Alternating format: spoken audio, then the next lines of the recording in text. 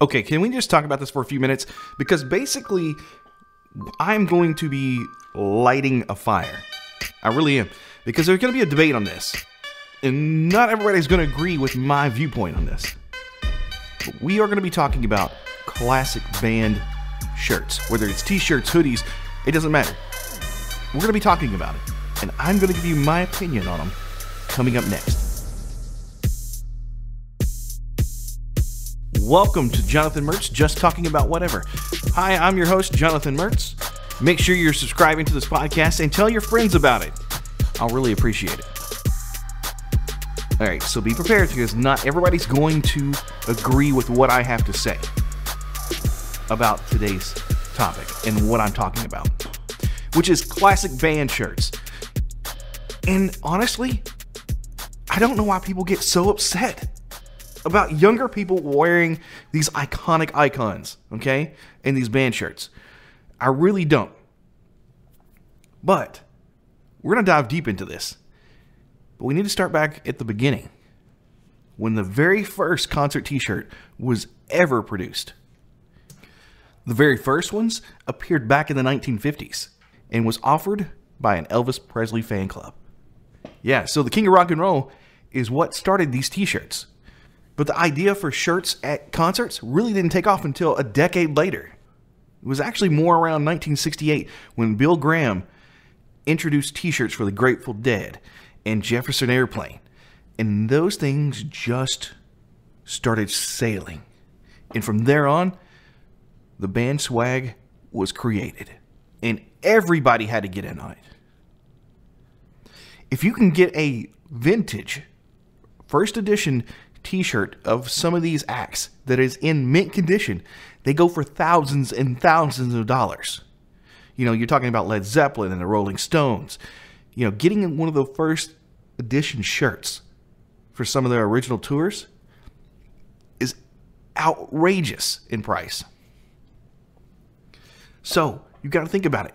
From the 1950s, where it first started, and then didn't really take off until the 1960s, we had this gap of where, you know, swag wasn't really becoming a thing. And then, hey, the marketing guy's like, hey, this is really neat. We need to really hop on the bandwagon. Now you see concert shirts for every type of concert, no matter where you go. You can go to a small venue and the band playing may even have their own t-shirt for sale. But why is there so much controversy around wearing band shirts? And not like band shirts of artists today, the older artist. When I was growing up, the conflict was, you know, in the 1980s and 1990s, if you were wearing anything from the 70s or 60s, like a Beatles shirt, or even Leonard Skinner and Bob Seger, it seemed like the older generation would like, well, you don't know who them is. I bet you can't even name a song that they sing. Or in some cases, like, you better not say, you know, Sweet Home Alabama. You know, in case you're wearing a Leonard Skinner shirt or Freebird, you better not say those. You better give me something else to prove you listen to that music, because you ought not be wearing that shirt right now. And of course, in the 90s, as we kind of got into that spectrum, you know, you started wearing Guns N' Roses from the 80s and things like that, and everybody's like, you don't know anything about that, man. Or the Kiss, you know, you don't know anything about them either. But, you know, you had to prove yourself that you knew the band that you were wearing. Now, which is much harder than it is today, because today you can just Google it and you can learn it and learn it. So here's my conflict with this. First, old people just need to stay out of people's business. You know, I'm 42, so technically to a lot of youth, I'm old. But even though I'm not, I'm really not in retrospect. I'm not that old. And some of the youth are like, dude, you're totally old. Yeah, wait till you get here. You'll be changing your mind. I had to change my mind too. But looking at it from a standpoint, just stay out of the people's business. It doesn't matter what shirt they're wearing, because here's the thing. Even though it may have these wonderful, iconic bands that contributed to music so immensely, it doesn't have anything to do with them wearing that shirt. Other than the band existed, that's why it's on that shirt. But the cool thing about this, and this is where people don't ever consider this. It's a fashion statement. It is art. It really is.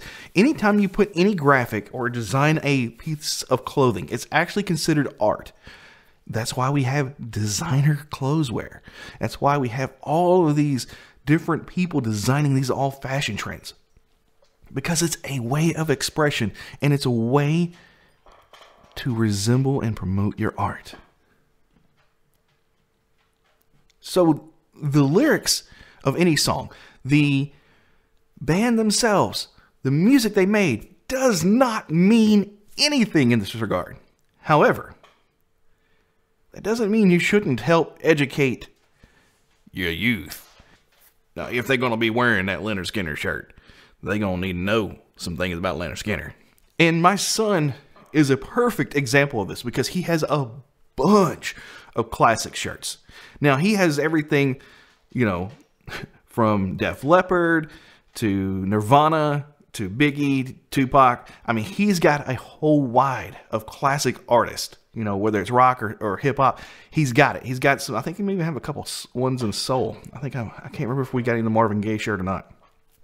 But the thing I told him about, I said to help avoid conflict in this, I said, find at least 4 songs that band has sung. Now, if they're one hit wonder, that's another thing. But if it is like AC/DC, which he has a shirt, he can name you 4 of their songs right out the bat. Led Zeppelin can do 4 of their songs. And I told him to pick songs that weren't in their really top portion. So he goes on down, down the list. He's not doing Stairway to Heaven right away. He's doing Dire Maker and Kashmir, things that are, that people don't always think of right away. Obviously Led Zeppelin, Stairway to Heaven, boom, first thing everybody thinks of. And it is so interesting to see people's faces when he can spit that out. It is hilarious.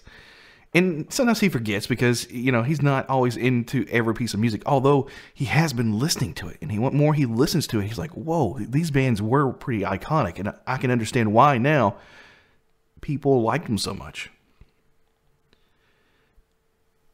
And it's why I fell in love with the Beatles when I was younger and had Beatles shirts and Beatles attire, That's why I loved all of the 70s music. From Grand Funk Railroad to obviously Leonard Skinner and Bachman Turner Overdrive and Bob Seger. And then I went to work for an oldie station later. So, and it was so funny because I could tell you about everything about them songs because that was what my interest was in. But let me tell you, not everybody wearing these shirts are going to be interested in the band that they're wearing. I know that make you go cringe right now. Hey, man, that's like blasphemy. How in the heck are you not going to know who AC/DC is? I mean, Angus Young and Brian Johnson and all them guys, man. I mean, they're going to be appalled. You're making it like it's a religion, and it's really not. It's just a fashion statement. And it really is. And the cool thing is, some of the most iconic things and iconic symbols came from just the graphic design of some of these tours and some of the band logos. Everybody can pick out the Rolling Stones logo. Super, super easy. Why do you think that is? Because they made it simple. They made it vibrant. And funny all at the same time. Now think about that. Isn't that something? That's marketing at its best. And you know who also does marketing very well? Food companies and restaurants. How many kids do you see right now walking around with t-shirts that may have Snickers on it or Reese's or anything like that? Or even McDonald's in some cases. I bet you right now could sing what's on a Big Mac. You could even hum the McDonald's tune. Why do you think that is? Well, one, they're a multi-million-dollar company, and they invested in social psychology. Meaning, what makes people tick? What makes people think? What makes people go after things that they really, really enjoy and like? And that's exactly what social media is doing to an extreme. But the fads go so fast on social media because people get it so much, then they get tired of it. But it's interesting to see some of these iconic fashions come and circle back around again. You know, there was a time where the 70s fashion was in with the bell bottoms, and now the 80s fashions are in, and now here the 90s fashions are back in.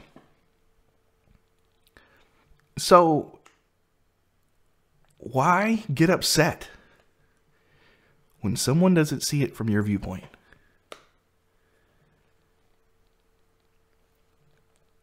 And why does it bother you so much? That's what I'm focused on. Like, at one point, I was right there. I'm like, man, they're wearing that shirt. I bet they don't know nothing about that shirt. And I can't believe, you know, then I was like, why am I thinking this way? That's a really cool shirt. I mean, whether they didn't know who they was or not. Now, obviously, here's the thing, and this is the warning that I will give some people. There are some bands out there with some really, really, really, really, really, really cool shirt designs. But their music is hate-driven and really mentally harmful in a way that it's written. Not that it causes mental harm or anything like that. It's just like it talks about doing mental harm to people, doing, you know, torture to people and things like that. And you may even not know or be aware what the viewpoints are behind these bands or icons, and you'll be wearing their shirt. And the next thing you know, people are getting in on you, calling you a racist because that band is a white supremacist band, which there are a lot of punk bands that used to fit in that category. Because a lot of the skinheads followed that punk scene in its early stages very, very closely. And a lot of people didn't realize that. You know, the punk came from England. That's where the punk music came from. A lot of people don't realize that that's where the majority of the punk rave and it all got started. Now, whether it actually originated from there and started there, or if it just, you know, was bigger there and kind of flooded over into other areas, I'm not sure on that. But I know the biggest portion of punk influence came from England. And it has big ties with white supremacy. Now, does it mean if you like punk music, you're a racist? Heck no, because music evolves, people evolve, and music is one thing that can jump across cultural lines.